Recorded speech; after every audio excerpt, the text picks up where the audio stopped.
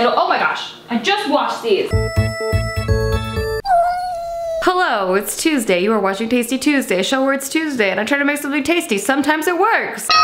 Okay, so I've been reading your comments on Tasty Tuesday videos. I tend to do that. Usually in the first hour, I will respond to them. So if you are watching, maybe comment, leave a comment. Maybe I'll respond to you. See what happens. Live a little, live a lot. I don't know your life. Anyway, I've been reading your comments and a lot of you have asked, what is like a typical go-to meal for you? Like on a weekly basis, what's like a regular, everyday thing that you make to eat? And also request to do what I ate in a day videos, which maybe I'll get around to, but I don't know. What I eat in a day is like pretty boring. It's also like super healthy, or healthy. There's really a lot of definitions of what healthy is. I don't really want to have a debate about it, but it's like relatively pretty healthy on a daily basis and pretty boring compared to normal Tasty Tuesday videos. Tasty Tuesday for me is like my fun meal of the week. It's like just like a wild hair up my ass for the week. I don't know where that saying came from. It is not appetizing on a food show, but we used it, so can't take it back. No take backs. So today, what I thought would be fun is to make one of the meals that I meal prep, and this is like one of my staples that I make, and it's from Minimalist Baker. It's a 10-minute raw vegan walnut taco meat wrapped in a collard green. It's like a burrito but made of plants. It's like a really hippie healthy food. Like there's the difference between healthy, like Atkins healthy, and like hippie healthy. This one's like real hippie. So I don't think Steve has ever tried anything like this, and I'm really excited to see what he feels about it. By the way, I think it's very tasty, and if you are into that hippie healthy, I think you would enjoy this plant burrito very much. Let's make this dish.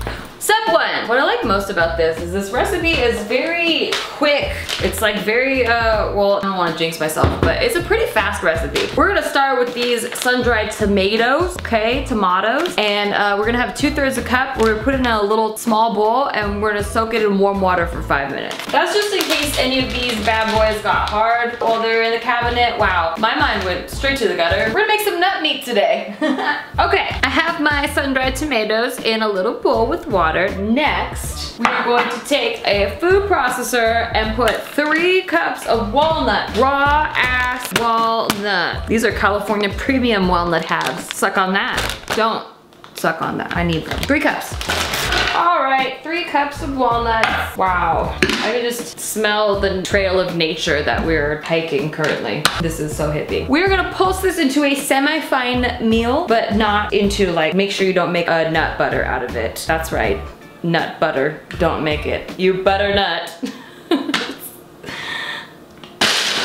Wow, that was really easy. See, if you like health food, this is your jam. Some larger chunks are okay to have in here. You just want to get it like this. So it's like ground and kind of a meal, but not like, you can't spread this. Then we're gonna take our walnut meal and we're going to put it into a medium-sized mixing bowl. I'm gonna set that aside. Put all these mono meals just getting set aside like this. Then, this part's tricky. Get ready for it. We're gonna drain the sun-dried tomatoes, but we're gonna reserve this water for a later time. So we're gonna try to, I don't know, I'm thinking something like, we're trying to do this. Am I done? Probably. Let's do it anyway. I'm gonna do it over the sink. That's a smart move. Oh yes, that was very smart. It got everywhere. Make sure you get the water everywhere. Sun-dried tomatoes, put those in the mixer. Wait for the next step. What do you call it? A food processor. Put those in the food processor. Also, to this food processor, we're gonna add the following ingredients. 4 cloves of garlic, or 5 or 17, whatever you please. It's your hippie plant burrito. I'm gonna put only 5 cloves of garlic because Steve will be eating this and he's not as much of a fan of garlic as me because he's he's a freak. He's kind of a freak. I don't know who doesn't like 29 cloves of garlic in their meal, but Steve is one of them. Half a teaspoon of sea salt. Gotta be sea salt. Can't be that regular salt. You gotta have, we're hippies. Gotta be the salt you find in nature, in the sea. Better if you could get this from your local ocean. 1 tablespoon of smoked paprika. We want this to be real smoky. Like we just started our own campfire and it's not even a campsite. It's just a forest. That's what we want this to taste like. Fresh, fresh campsite. Yes, it does smell like that. Confirmed. 1 tablespoon of ground cumin. Cumin smells like, yes, this smells like exactly what our bodies smell like after hiking for a few hours to get to that campsite. Keeping it real healthy, real hippie. Let's do it. By the way, I tried making this before without the cumin. Don't do it. Definitely need that cumin. Are we cumin? or are we dancing? Excuse me. 1 tablespoon of chili powder. I don't know how this really relates to the hippie theme. Maybe we're hiking through Mexico, New Mexico. Yeah. New Mexicans, answer in the comments. You have trails, yes, to hike in? Also, old Mexicans, you feel free to comment too. 2 teaspoons of coconut sugar. Mine is organic coconut sugar because, hello, we're doing this recipe. You can omit this. It says if you are trying to avoid sugar. I actually am trying to avoid sugar right now, kind of, but guess what? I get a treat today. 2 teaspoons. It's like getting the little chocolate chips in your trail mix, you know? Most of it's healthy, but then you get a little treat in there. Cute. Next, we're gonna add a habanero pepper, or 2 it says. I've never even added 1 before because I'm not a spice person, but guess who is a spice person? My husband, Steve Paul Green. And so I, just for him, just for you, Steve, if you are watching, I have diced and de-seeded this habanero pepper, and hopefully my mouth doesn't catch on fire. But if it does, it makes sense because we started a fire. What? Keep up. And we're gonna do 1 to 2 teaspoons of nutritional yeast. I am doing 1 because I think that's all that's left in there. So then we're just gonna pulse this until a smooth paste is formed, and then we're gonna add water 1 tablespoon at a time until it becomes pourable. Yay! Paste. Are you paste yet? No, not even close. Get to work. Okay, this part may take some time.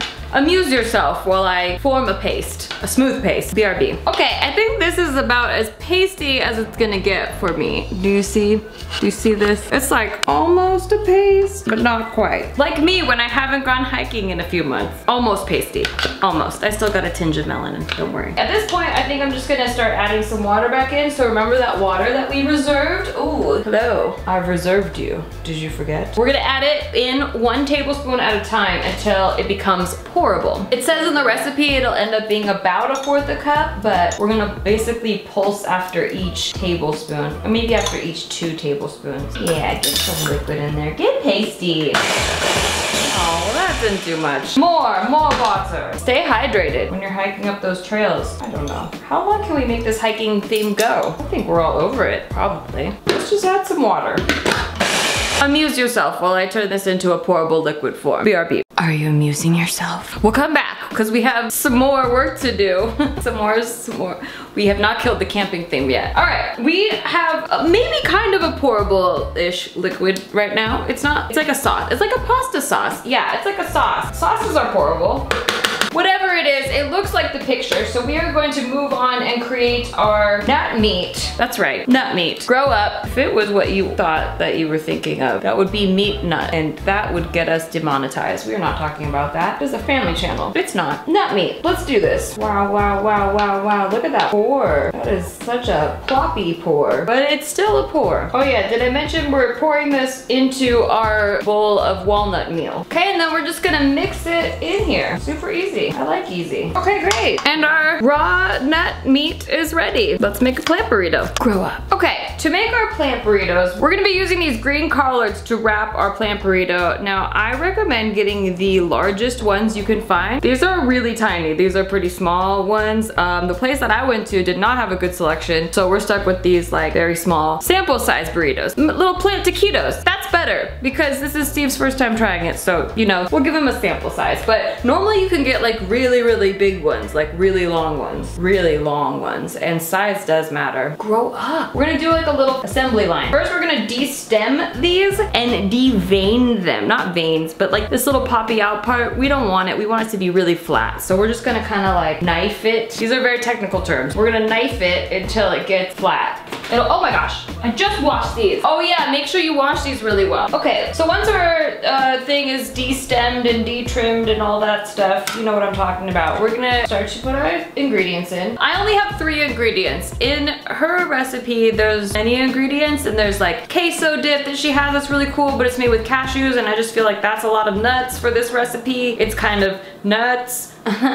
But I do like these 3 ingredients, just keeping it very simple. So for ours, we're gonna have our nut meat and avocado, of course, can't not avocado, and Steve's hot salsa. This, I don't know how hot this is. It might be too hot for me, but I don't know. We'll try it. We'll run with it. Hey, it's a wild hair day, up my ass day. And we're just gonna lay these ingredients along like a burrito, like you've made a burrito. Haven't you made a burrito? New Mexicans, feel free to comment. Also, old old Mexican? Feel free to comment. Also, I don't even think burritos are technically Mexican, right? A lot of Mexican people are like, that's not Mexican food. So maybe, you know, non-Mexicans also comment. I'm gonna put it like so. And then a couple slices of avocado. These were bigger, I'd put more ingredients, obviously. And then some salsa. Dude, that queso though, that she has in her recipe is so good. I've done it before. I just don't want to overwhelm the hippiness in this burrito. So let's just keep it simple. Okay, and then we're just going to make a burrito. Oh my gosh, this is so cute. Yeah, that's it. Yeah. And then it looks like this. Huh? Some everyday food right here. Yeah, people food. This is the kind of shit that makes you go, oh, maybe I could live on a compound and like grow my own food. And then you're like, oh no, but I love TV so much. And then you stop thinking about that. All right, I'm just gonna make these until they're all done, and then we're gonna see if Steve likes them. Stay tuned, amuse yourself. And here we go, look at that plate of hippie food. Yum, I'm excited about it. Personally, this is like 3 days worth of little meals. I'll probably eat 2 in a meal, well, unless they get eaten tonight. I don't wanna predict the future, let's go find out what the future is. Oh, also you can use that nut meat for like salads, tacos, anything your little hippie heart desires. Let's see what Steve thinks. Okay, pick whichever little plant burrito you would like. I gotta say, it smells like tacos in here. Yeah? Hell yeah. Which is tight. Is that what this is supposed to be? Yeah, it's a very healthy plant burrito. How's that taste? Healthy. Yeah. It's very carb friendly. Yeah. Steve's been watching his carbs, so. I have been. You've never tried any of my like normal everyday food, right? Well, sometimes I get a bite of yours or whatever. Yeah. Usually I pass when you make the acai bowl or whatever. Oh yeah, yeah. I'm like, I'm set. You don't like fruit. Well, whatever that is, the fruit paste or whatever. Acai. It's something that a white trash person like me should love, like a fruit roll-up looking thing. I'm like, oh shit. I get it. But no, it doesn't work. It's very healthy granola looking. This though, it's good. Yeah? I like it. You like it? Maybe it's my Wow, I'm like honestly impressed. There's a habanero pepper in there. Dude, and there's it's got a kick to it, yeah. And also it tastes like how I've been eating lately, which is clean. Yeah. Wow, how boring of you. Thank you. But it tastes good. I mean, maybe my taste buds are warped by the Oh my god, it's tasty. Yes. See, I think these are tasty. I like them, but I do know, yeah, they are healthy tasting, but they're tasty, but they're healthy tasty. But they're like good. I kind of actually. I can eat this every day. Exactly. Yeah. After a few days of eating this nut meat, I actually craved it. Like. You crave the nut meat? Yeah, I craved the nut meat. I always crave that nut meat. That's so sick, baby. He needs to grow up. Okay, look at it. But I want everyone to know he went for a second. Oh yeah, I'm gonna eat this shit right in a quick jet. I'm relatively surprised. So it was 50-50 for me on how you'd react, because I know that you've been eating like clean and boring, like we're just really bland, yes. Like you have bland chicken and stuff like that. And so because of all the spices in this, I felt like maybe you would like it. Yeah, it's exotic. But then the other part of me was like, maybe he doesn't like the collard green saladiness of it. No, I like it. Yeah, I love this. It's tasty. It's less impressive when you do it, because I'm the unique outsider. Yeah, it's good. There you go. Yeah, it was deep green. You brought humanity to it. Yay. All right, well, so there you go. These are really good. Definitely add those spices in there. It's really flavorful. If you're looking for a healthy go-to meal, you can meal prep these. You can have them just in your fridge, and then when you're hungry, you just grab one. They're really easy to take to go too, in like a little Tupperware thing. Thank you, Minimalist Baker. I'll leave the recipe in the description. There's a lot of other things that she makes that are really good, and you should check it out. Well, you know what I say? What? I say thank you, Nikki Limo. Oh, you're welcome. Yeah. Subscribe so you don't miss any of this. I'll see you next time. Bye. Hold on, Joe's on the hunt. We can't cut yet. What are you hunting, Joel? We can't cut. He's on the hunt. He's been hunting mosquito catchers. We can't cut. Okay.